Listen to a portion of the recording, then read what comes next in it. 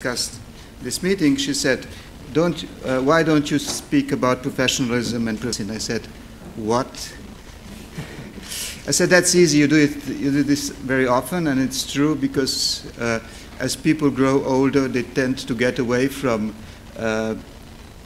technical stuff and so on, and they start to think about the uncertainties. So moving from towards professionalism is a logical thing. So I run courses on professionalism for residents at our department. First of all we have to be clear about what is a medical professional.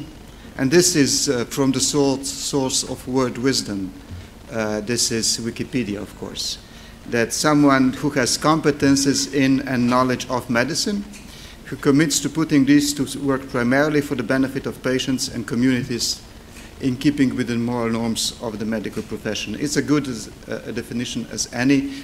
Sociologists have been struggling with that for decades, and they're still unhappy about it, and they still have conferences about it. So, but the key things are two. First, you have a medical professionalist is somebody that works for the benefit of the people, and he or she is competent.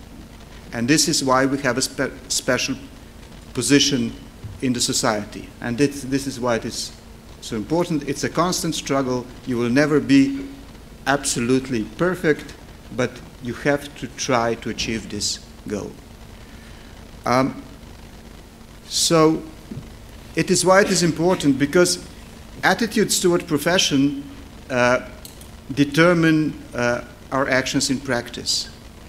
The way we work is determined not only but about what do we know and what skills we have, but about our attitudes towards our profession. And if these attitudes are wrong, then you're going to be a bad doctor.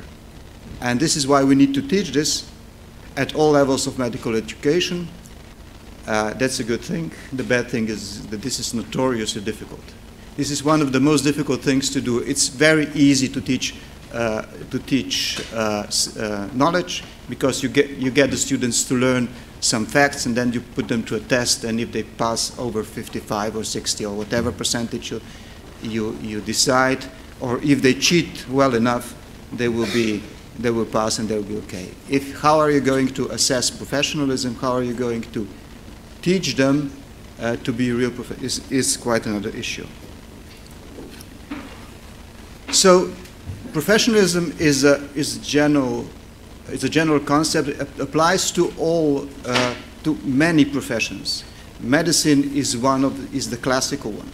So studying professionalism, a lot of studies has been done on medicine.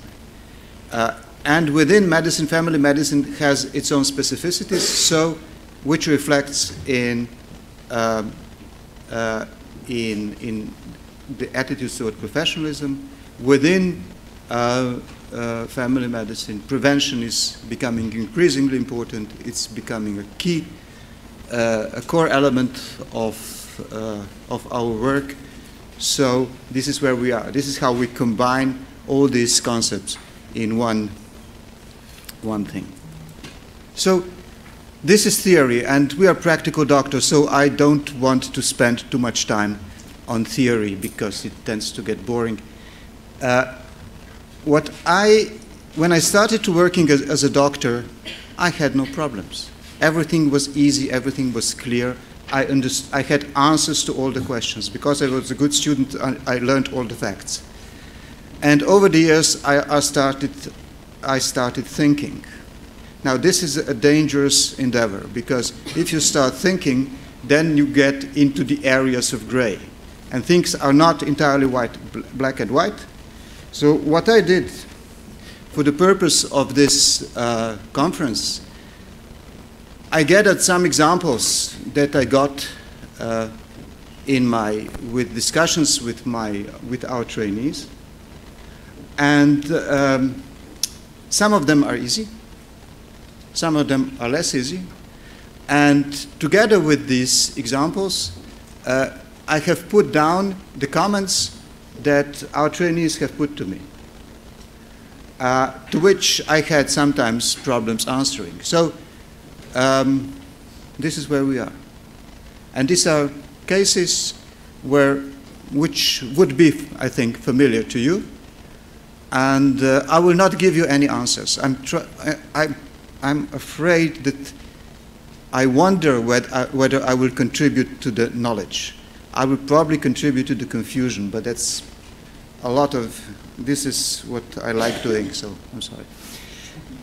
So, first of all, a doctor refuses to be vaccinated against influenza. He works in a home for the elderly. So, is this something that is a professional performance or not? So the question is transfer of disease to other patients in his care a real problem? It is. So I think that's an easy one. Agree? Okay, let's go on. We have 9 more. So this lady refused to treat a young girl whose parents did not want to vaccinate her against infectious diseases due to their religious beliefs. She said, I'm not going to treat this child because I'm not going to be,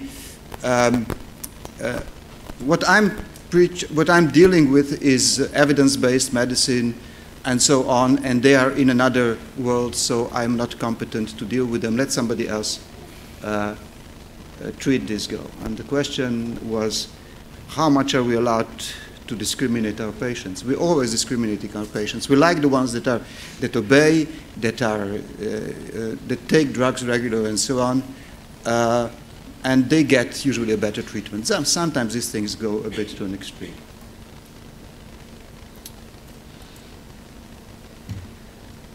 No, this doctor does not advise his patients to be vaccinated against herpes zoster at all. He knows that there are some guidelines that say that people should be, in certain occasions, be vaccinated against guidelines, but he says, I'm not, this is all pharma bullshit, and I don't believe that this is true, these are bad studies, and I'm not doing this.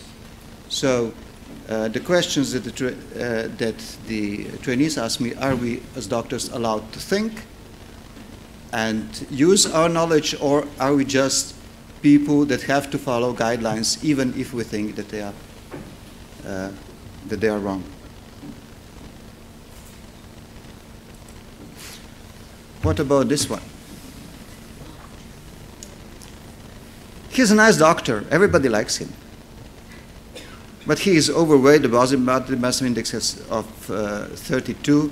He has got the invitation for his regular checkup, as every patient will receive. And he said, "Oh no, I'm not going there because I know what will happen and don't like to be scolded by the nurse." So, is this unprofessional? Should all doctors be slim and fit?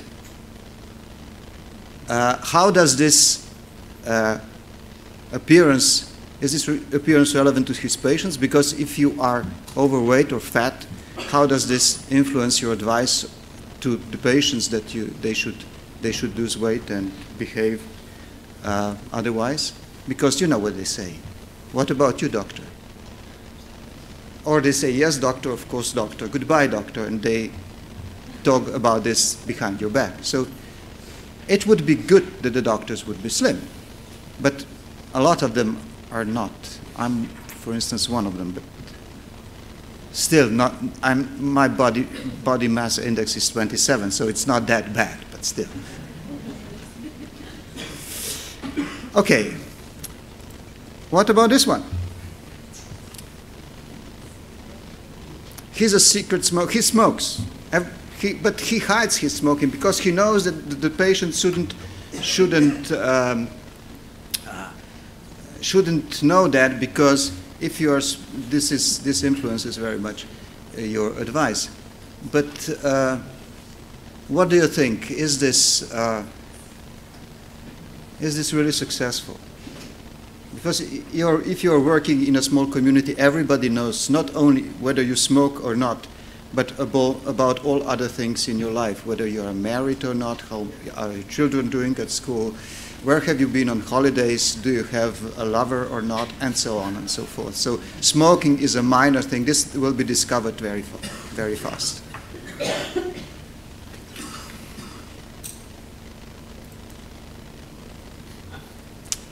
Have you seen this patient? Who hasn't? I mean, okay, we could do this televoting. I think we would have 100% of people, yes, I know this patient. She has a body mass index of 32, and she has been advised to lose weight 1,000,000 times. And she's always getting very upset when you mention her body weight, so you decide, no, I'm not going to say this again. So should we, in theory, every single time when the patient comes with such a body mass index, do this, or should we say, let's forget it because this will just increase her dissatisfaction and our communication will worsen and I will not be able to treat her effectively.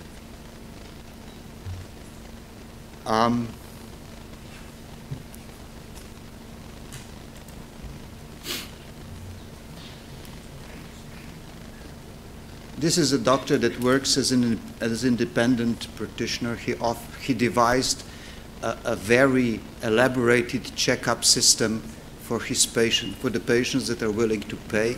He offers this to the companies that are well off, and they pay good money for this prevention program that includes ultrasound of abdomen, PSA, pulmonary CT scan, and every now and then some other interesting things. Of course, this is not covered by insurance. This is covered by out-of-pocket. And he is it unprofessional to do that or not? Is his income more important than the benefit for the patients? Because we know, and there are experts here much more knowledgeable in this field to know what the benefits of such an action are.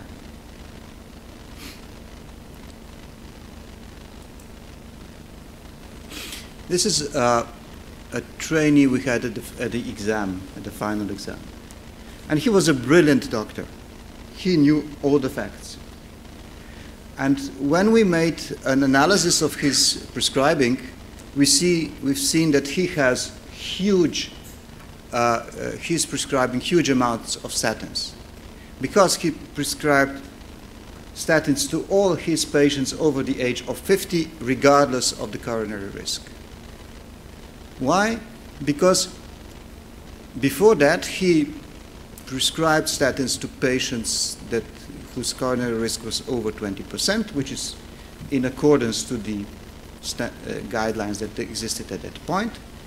But one of his patients did not get statins because the doctor said, you're not, this is not good for you, I'm not giving them to you, and he developed a heart attack.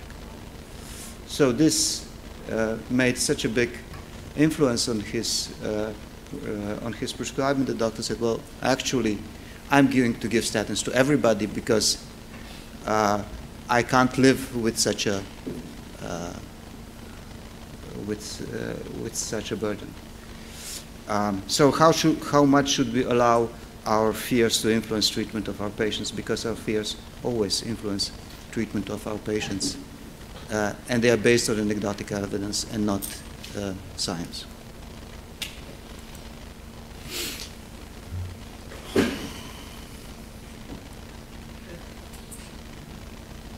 This lady has been she's a good doctor. She likes, she's an altruistic person. She's very well loved in the community. And she got invited to give a presentation about healthy lifestyle for a local community, and she did this for the first time. And then she got an invitation for the second, and the third, and the fourth, and the 10th, and then she said, I'm not doing this.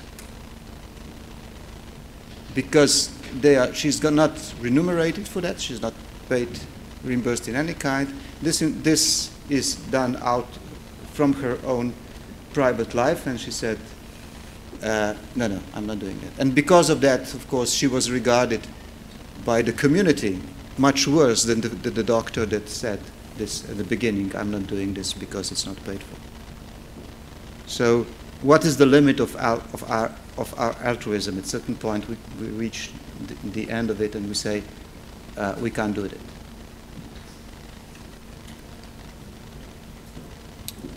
And the last one.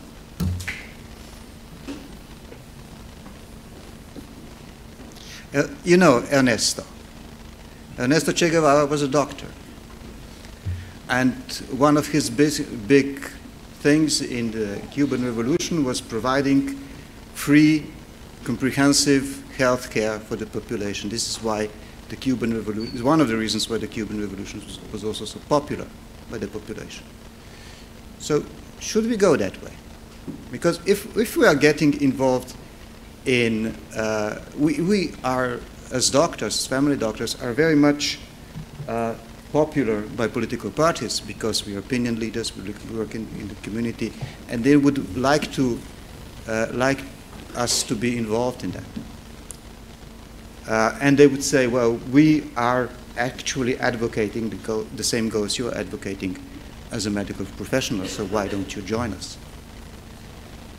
So to what extent are we allowed to use our position of doctors in politics? Because every now and then we do, and we do that rightly so. Where is the limit? So in the end, as I said, I probably contribute more to confusion than to more knowledge.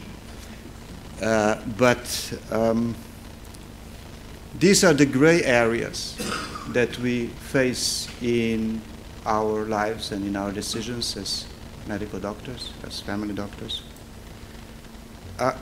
In prevention, we sometimes give false hope and sometimes create unnecessary anxiety. Sometimes we create patients out of healthy persons, and we raise unnecessary concerns about the future we cannot predict. We are people. We have our attitudes and beliefs that sometimes irritate some people and sometimes please others. So we are not perfect. No doctor is perfect. So there is no doctor can be a perfect professional. But the trick in professionalism is not that we would have to be perfect. We have to aim to be as good as possible. If we want to do that, then we must be aware of the challenges and the dilemmas, which means that we must use common sense and start thinking if we have forgotten how to do that. Thank you very much.